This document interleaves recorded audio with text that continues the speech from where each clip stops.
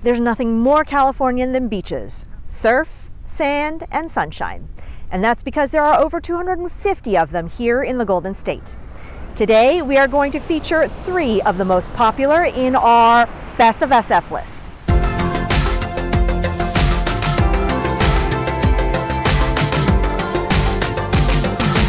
San Francisco beaches don't really fit into the prototypical bikini-clad bodies and boogie boarding in the surf image that is typical of the Cali coast lifestyle. The weather is generally too cold and foggy, and the riptides and currents are a bitch. But this certainly doesn't stop locals from showing up in their down parkas to have a little picnic on the sand or to do a little tide pooling. There's this natural, wild beauty to the coastline up here that certainly make our beaches very unique.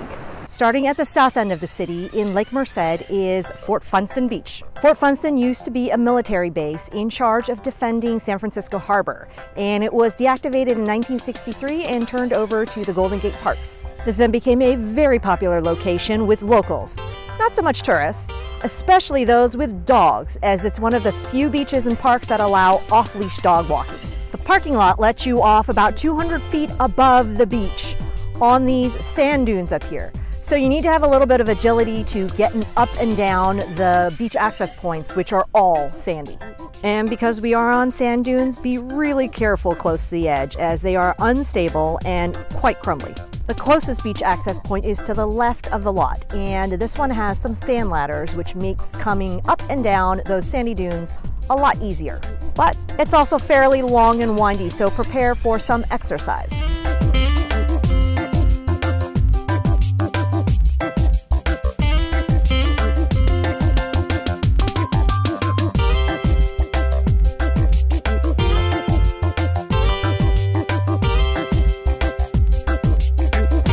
Gorgeous. Sometimes way off into the distance you could see whales and seals and dolphins. Like most SF beaches, this is not a swimming beach due to the strong riptides and the cold, frigid waters.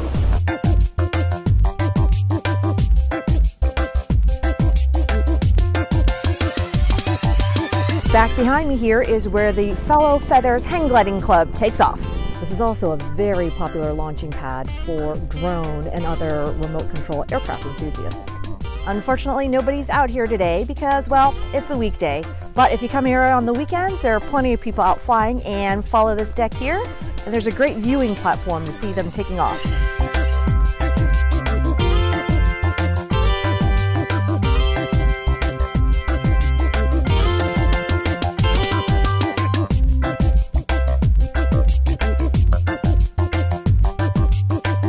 There's an interesting little graph that tells you how to read the windsock.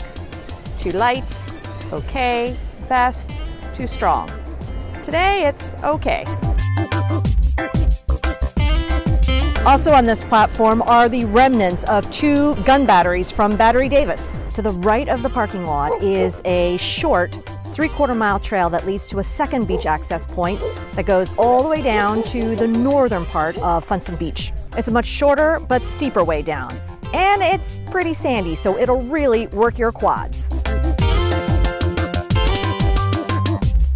Check out the amazing view behind me here of Lake Merced and sunset, and way in the distance, the Golden Gate Bridge.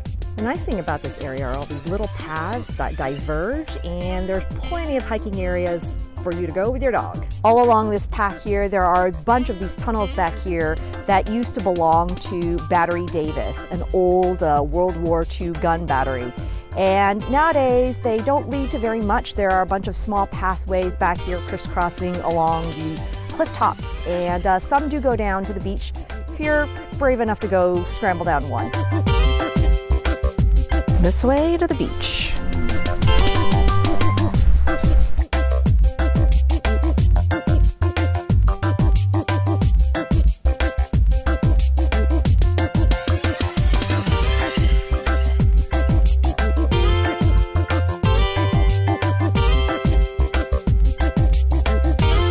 There's roughly 2 miles of awesome coastline for you and your dog to explore.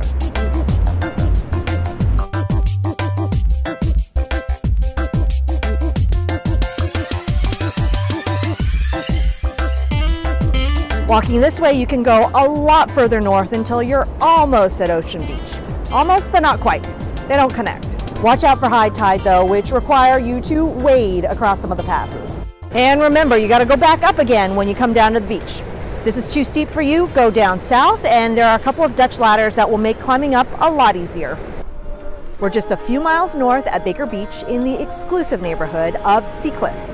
Technically, this is considered part of the Presidio lands. This is the most well-known and photographed beach in all of the city, due mainly to one thing. Its phenomenal view of the Golden Gate Bridge. And this is a must on the shoot list of most wedding, engagement, and maternity photographers. That one's too. Besides the view, it's a pretty pleasant beach. Nice and wide and runs about a mile up and down the coastline of California. Plenty of room for you to spread out and do your thing.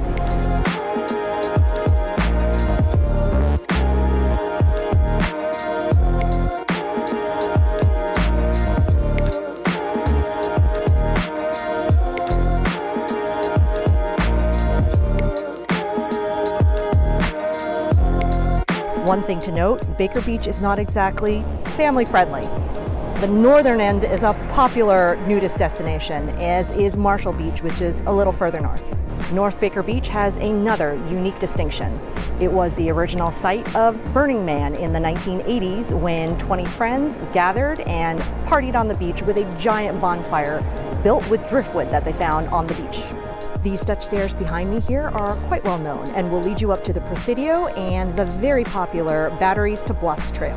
In fact, if you need to take a little beach break, the Presidio has a ton of really great hiking trails with magnificent views of the city.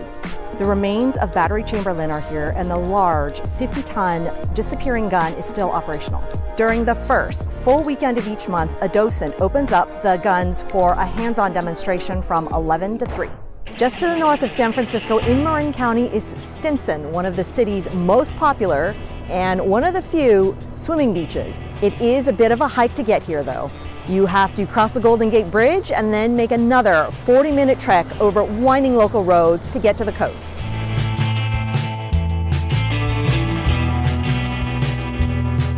Once you get here though, there is plenty to do.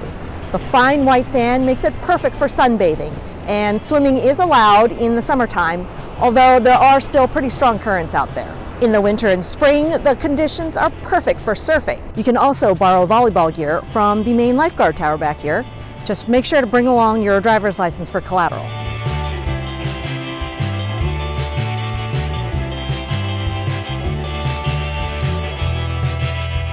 There's a barbecue area with restrooms right near the parking lot, and you can roast some of those famous Hog Island oysters if you remember to bring a bag with you. If you decide not to haul in your own grub, there are a couple of great cafes right off the parking lot. Try the Siren Canteen for some burgers and tacos, or the Parkside Cafe if you want to go a little bit more upscale. The Siren Canteen is only opened on the weekends during the off-season, but otherwise you can catch it when you're here during the summer.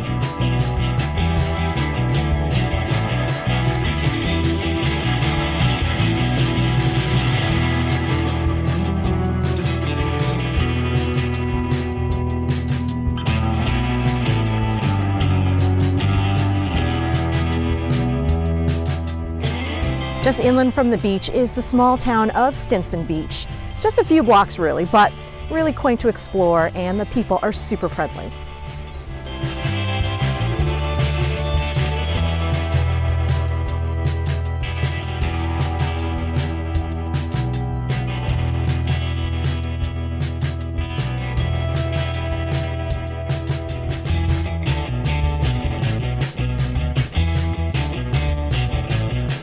For a change of scene, there are some fantastic trails you can catch to explore Mount Tamalpais or Mount Tam to the locals. The Dipsea trailhead here is just off the main drag and will take you 5 miles inland to Muir Woods. That's a good 5-hour round-trip hike.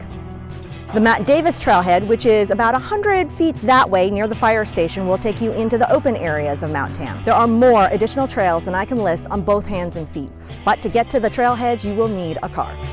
Thanks for exploring with me today. It's been incredibly rejuvenating, soaking in all of those negative ions.